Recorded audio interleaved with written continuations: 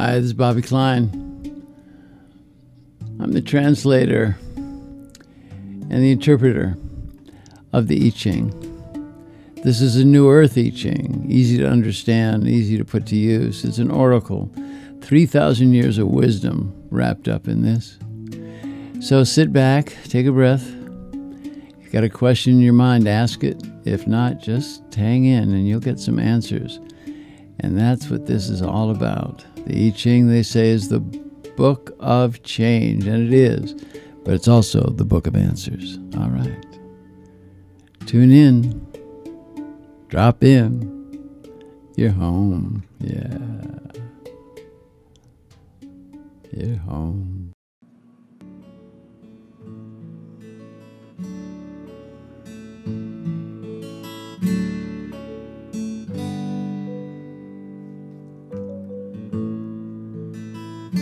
Weather's changing. Clouds belay the blackbird's song. Here come the ravens.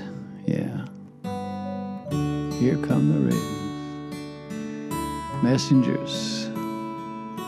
Pay attention.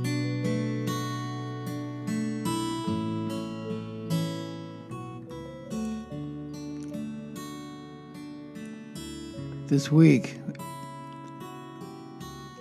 the week of the retreat. So we're in retreat right now, and now reaching out from that retreat here in Tulum to bring the I Ching reading for this week. Number 43, Guai, deciding and parting. It's about that, man, and about paying attention. You know what I mean? Above is responsive and free, and below is the enduring spirit power. And really, that's what these teachings are about. It's about enduring the power of speech, enduring the power of spirit. As we bring that in, we see what it is, and we see what it is that brings us to this place, brings us to a place of knowledge and a place of love. And I think that's what it's all about. The wisdom this week, breakthrough. No compromise. As you part from the past. Wow, that's what it's about, huh? Hey, you know, those of you that are listening to this at the retreat, I'm sure this is really making sense. You know, it's about breakthrough, it's about no compromise, and it is that we are part of the past. And you are in a time of creative transformation. How does the I Ching know? You know, that's the thing about it.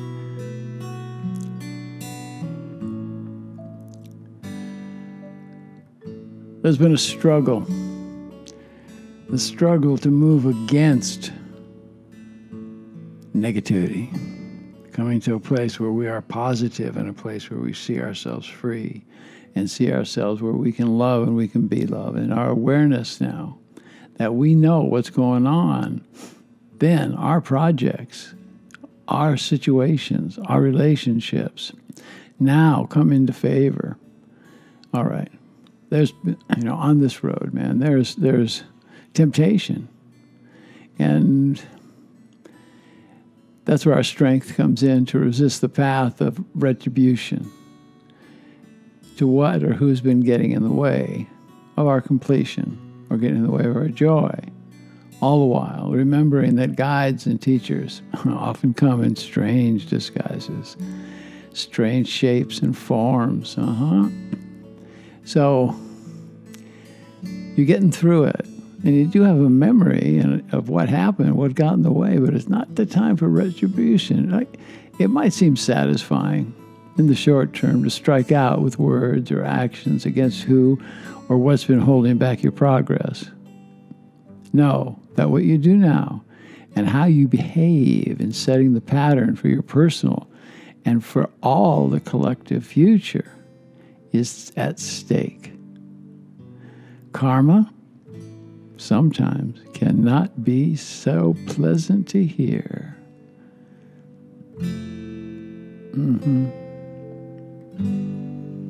All right, so in making this decision to part from the past, you must be resolute. You must be in your strength, on your mark, see? With no doubts. And again, no compromise. Don't give it up. The benefit now is to shift frequencies. If there are a few bad cells left behind after a cancer has been excised, the cancer will come back and secretly grow with the vengeance of a defeated enemy that's found strength in retreat, and it could kill you or your spirit and get in the way and obliterate your mission, and that's what we're talking about. If you see the negativity that you're getting through, make sure you excise it all, that you bring it all to bear, that you bring it out, you see. Because this is the time that you speak from your heart, and your heart to your loved ones, to your community, as you reach out and you feel this power of love that's coming in. And let the people around you know, if they've been in the way, in no uncertain terms, that you have made the decision, to no longer allow obstacles to block the way towards your greater good, the greater good for you, for the ones that you care about and the ones that you love, and for us as a collective. Take the role of service to this ideal as a samurai warrior defending an enlightened master. In this case, the master is you. State your intention and then calmly, dispassionately act on it. Write your intention on a piece of paper. It's a good trick. And keep it in your pocket. Take it out every once in a while. Read it during the day. State it upon arising. State it as you prepare to sleep, so you feel yourself in that motion of moving forward.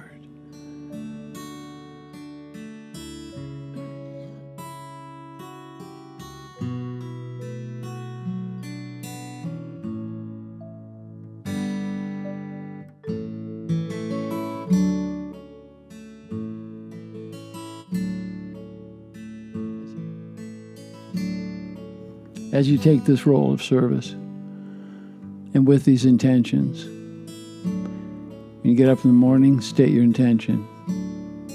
As you prepare to sleep, set your intention. By speaking out, you'll be garnering strength from the universe and from spirit. By speaking your truth, the laws of attraction say you will become the attractor. Spirit will be pleased at this resoluteness that you have in this situation. This signaling will bring immense clarifying energy that's been in the storehouse of energy for a long time, and now it's there for you to open yourself to.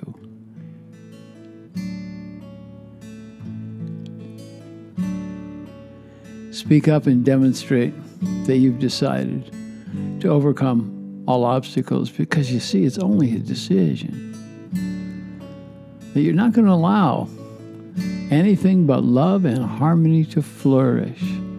With that intention to love with an open heart, there's where you get your strength. It's simple, you see. This will allow you to love and to be loved without the restrictions of the ego, the restrictions of judgment or jealousy. This will also eviscerate any notions that you're not good enough.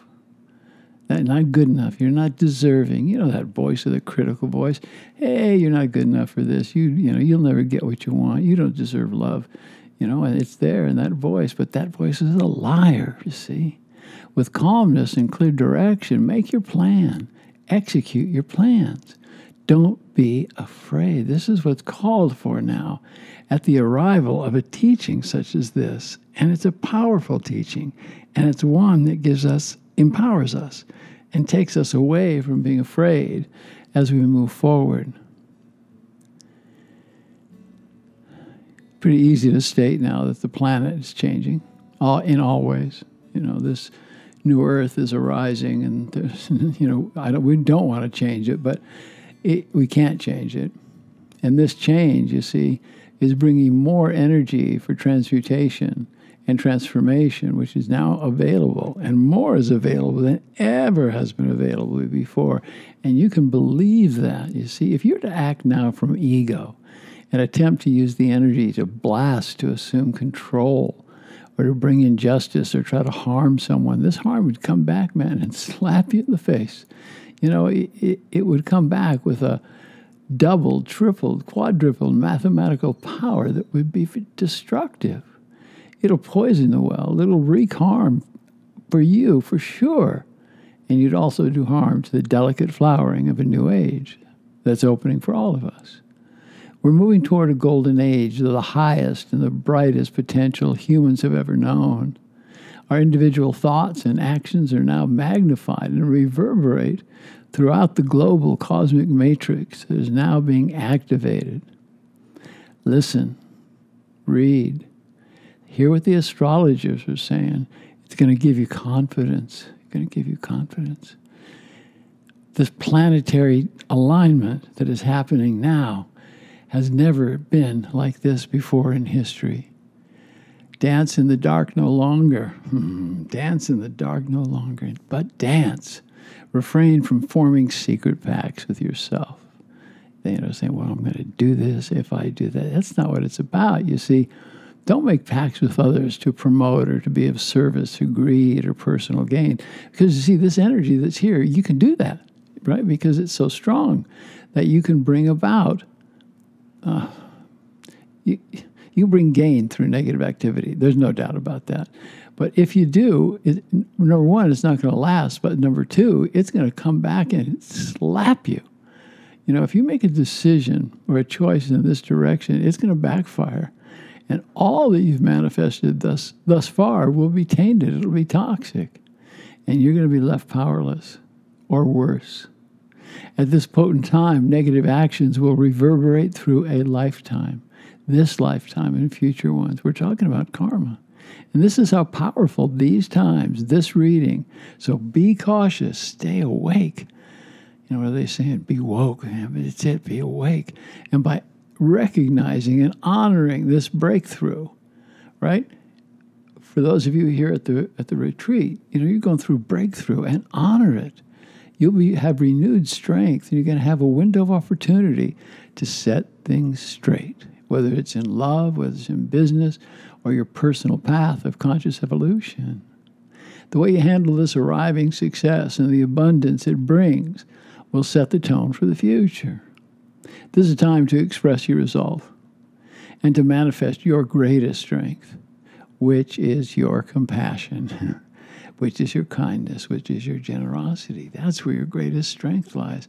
It's simple. It's decisions, right? It's decisions to act from and for the greater good. We talk about the greater good, but that's what we're reckoning with right now, is the greater good for all of us as we move forward, right? And listen, knowing that by taking any retribution, it'll weaken you. And it's tempting. If somebody's been messing with you and you find yourself free, just go on. Don't stand up for yourself and move on. Don't let them rob you of your ability to enjoy and sustain your success. Stay out of others' business. Don't fall to the level of gossip or disrespect in your triumphs. Do not disparage your opponents in their defeat. Let them be. They know not what they do. We've heard that, huh? And fully and most importantly, forgive yourself for any part you might have played in the negative actions of the past. In this way, you can leave the past behind while having compassion for yourself. That's what it's about.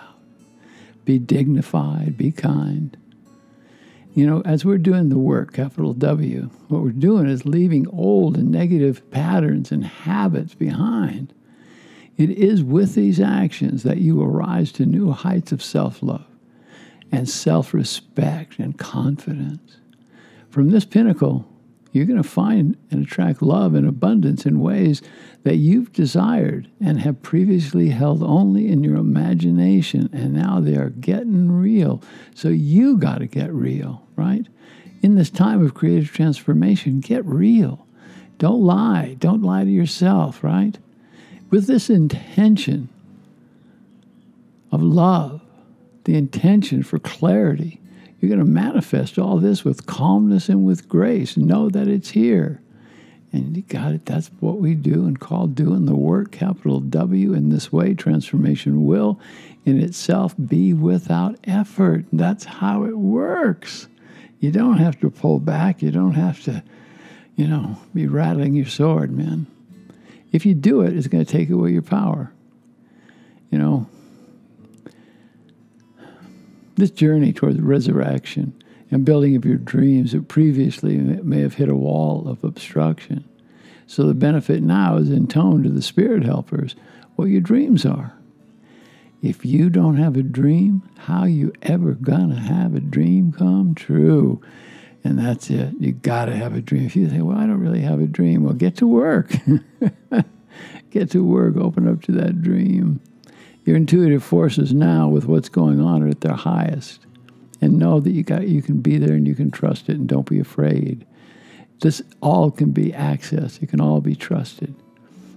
As it is, only you can bring about this global change that we're all envisioning.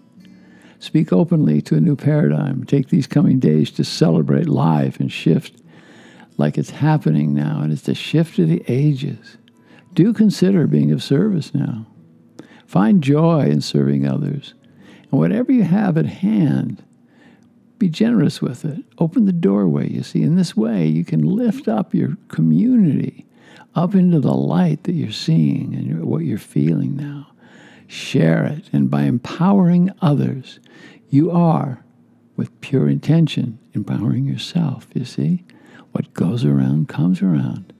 You know, when we say namaste, we're saying, I honor the God in you, in me, in you, in me, in you, in me. Be of love these days. Smile when you're at work, in your community, when you're in class, when you're at the retreat. Smile on the street as you drive past others on life's highway, the highway of love. And a life well lived will be revealed. Live your life, not the life of another, right? Stay in your own moccasins, men.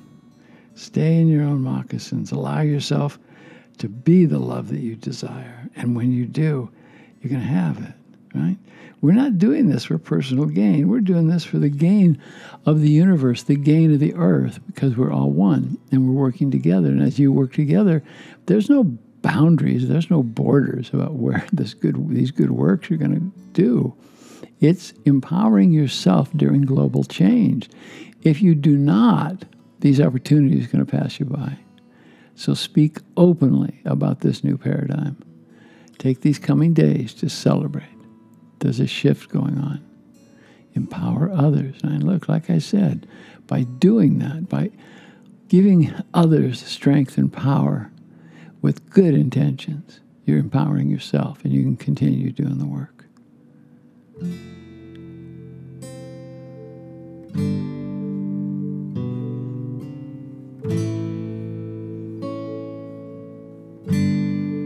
Yeah. Breakthrough, no compromise, take no prisoners as you part from the past. You're in a time of creative transformation, enduring spirit, penetration, getting into it, making your decisions and staying with it. The weather's changing, the clouds belay the blackbird's song. Here come the ravens.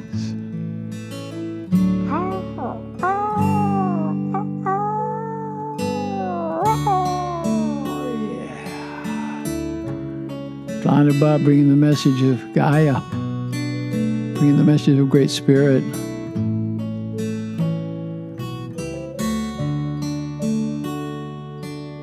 Be of service now. Be of service to the ones around you, but also to all the indigenous tribes. It's hard to believe that the world is still holding down the indigenous people, because that's so much wisdom there. And we've got to work for that, to open up those doorways and do that as part of your work. Well, I send you all the love that I can muster from down here to call, down here at the retreat, where we are pushing away. I'm going to have more to say next week, but we're pushing away the clouds and letting the songs come through, because this is a time of dancing, it's a time of loving, and it's a time of being yourself and allowing yourself to fully be yourself and not to take any prisoners. Just move on, because we're in the place of deciding and parting.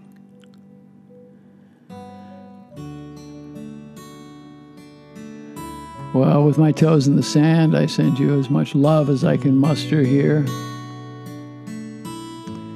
And I send all the love that I can send. So I say namaste. And I say, in la kesha lakin, I am the other you. And I like it that way. Yes, I do. Namaste, you warriors. Namaste, you men, you women, you warriors. And men, come on, let's respect the goddess because she's holding the light, protecting the womb of earth. Big love, big hug. Remember who you are, and who you are is magnificent. Namaste, y'all.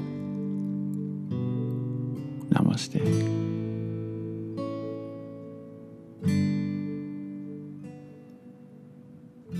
Yeah.